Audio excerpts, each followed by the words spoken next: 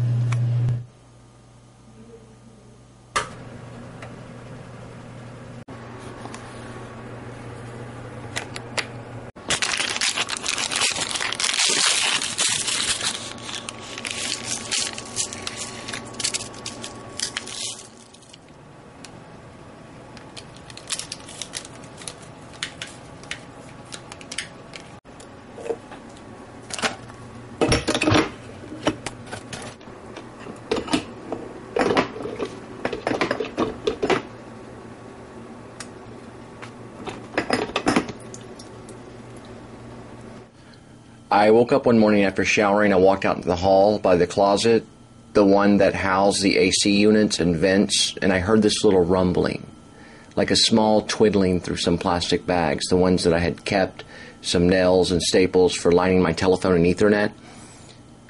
It was a possum, and it was still alive. And there was a possum, and it was still alive, and his nose was twitching, he or she, or it. It was still a baby, and it must have fell down through a gap from the ceiling and the ventilation ducts, and it was leading to a vent out of the roof.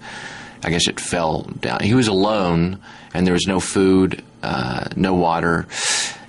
Scared, I'm sure, or perfectly content.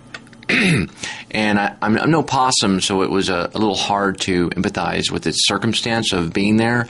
All alone, no home or mother, some utility closet, just, in a tool bag, or it was like a pet bag, I think. It was cold, and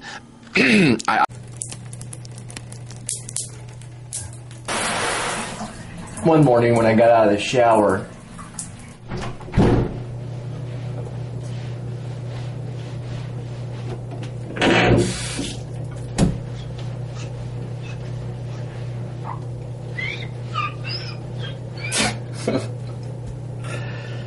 first I had to get up